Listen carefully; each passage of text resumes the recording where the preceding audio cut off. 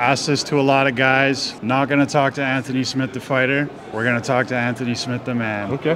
How's he doing? I'm good, man. I'm in a really good place. Like, if you'd asked me that 4 months ago, I don't know how I would answer that question. But this game is so crazy. Like, as you get older, and fighting has given me everything that I've ever had in life. It's afforded a life. I didn't even graduate high school, dog. Like, I didn't graduate high school. I got a fucking grenade tattooed on my hand, and I sit up on ESPN. Like, fighting has given me everything that I have in life. And then you start getting, you're 35, I'm gonna be 36 pretty soon, and then like that tunnel starts to close a little bit. Like, I'm not done, but like I definitely have less time ahead of me than is behind me.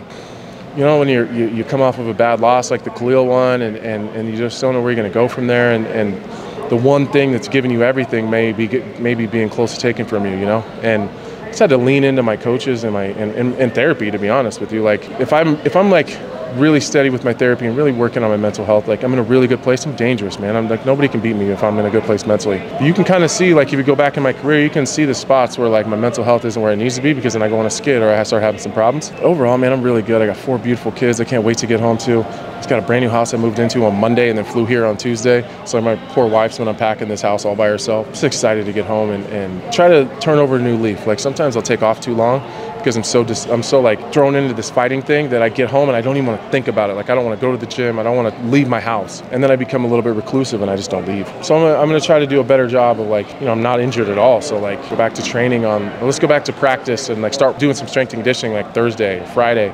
So I don't let myself get into this thing where I'm just drinking on the weekends with my homies and hanging out in the driveway in my house. And then I don't do shit for a month. And then all of a sudden someone wants to fight. So I'm just going to work on just doing, like, I don't know, managing it a little bit better. You know what I mean? So I appreciate that question, though. That means a lot. Appreciate you, bro. Yeah, that means a lot to me. Thank you.